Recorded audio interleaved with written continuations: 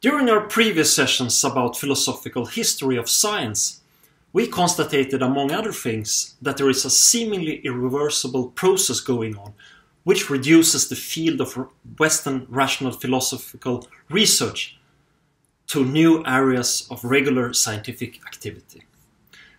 This raises a lot of questions. Does this testimony to the historical defeat of rational philosophy in relation to Western science, which gradually conquers distinguished fields of philosophy?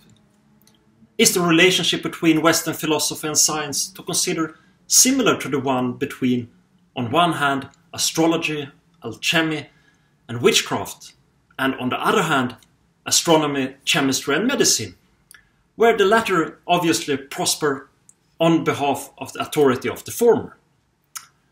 Are those relationships really analogous to the relationship between philosophy and science? And is philosophy, after all, also to be regarded as a science? If it's not science, then what is it then? So what is the fundamental difference between Western rational philosophy and Western science? And why, again, is philosophy giving away fields of study to Western science? All these questions have, as a matter of fact, a common center of gravity that is connected with the very nature of philosophy. Rational philosophy in its pure form, without additional empirical components, has actually only one field of study, which is the very thinking of philosophy itself. And that means not the thinking of a person who is subject of research in the cognitive theories of psychology.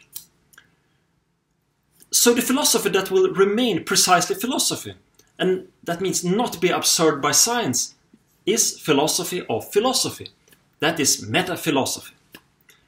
And the thinking of such future philosophy, that is once again metaphilosophy, unlike the thinking of a person, including a philosopher, does not really deal with issues within the framework of scientific discussion, but calls the basis of a scientific discussion into question.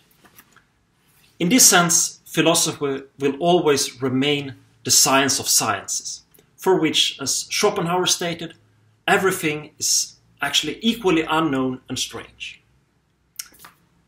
It is, in other words, not about the study of the content, but about its very basis.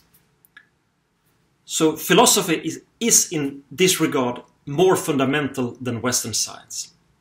And if the crown of the intellect passed from philosophy to Western science, then the roots of the entire blossoming scientific tree will still belong to philosophy.